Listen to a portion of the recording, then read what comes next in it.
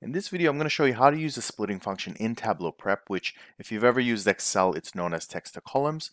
And I'm going to show you how to do text to rows also in Tableau Prep. So before we begin, be sure to subscribe and hit the notification bell because I release new Tableau videos every Tuesday, Wednesday, and Thursday. Let's head over to Tableau. All right, we've got our trusty little data set here. So you can download this in the description below if you want to follow along. Let's drag and drop. And there's only one field we're interested in for this example is product.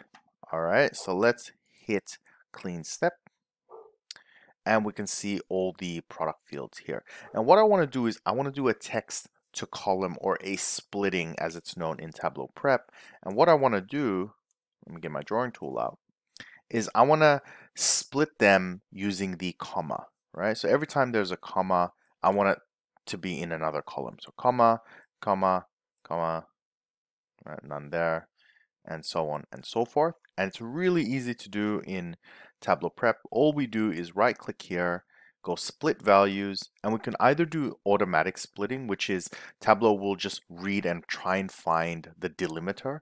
The delimiter could be anything: a comma, a space, a dash, a hyphen, slash, whatever it might be. But I tend to use the custom split because then I can explicitly say it's a comma, right? So we use the separator or delimiter, right, as some people know it, and we can control how many fields it will generate, because sometimes you may have 3 commas in there, but you're only interested in that first field.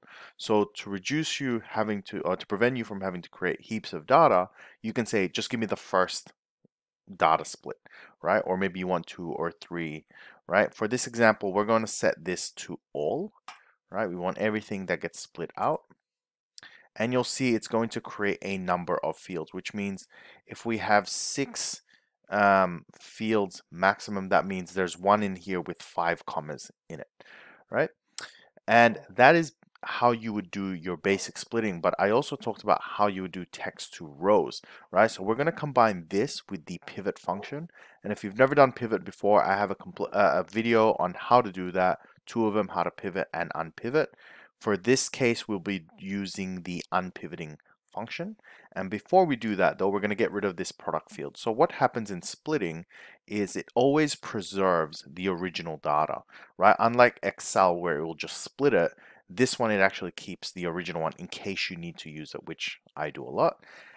For this particular case, we don't need it, so we're going to right click and remove. So we end up with just the splitting right there. You can probably hear that dog barking. All right, let's head to pivot, right? And what we're going to do is we're going to convert from columns to rows. So we just leave that as is. And let's bring all of these in here like so. And we go clean step. We can get rid of this label now.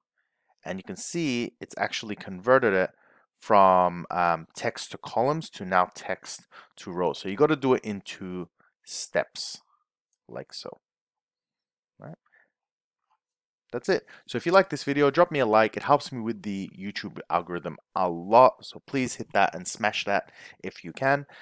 Be sure to subscribe because I release new Tableau videos every Tuesday, Wednesday, and Thursday. And until then, have a great day and bye.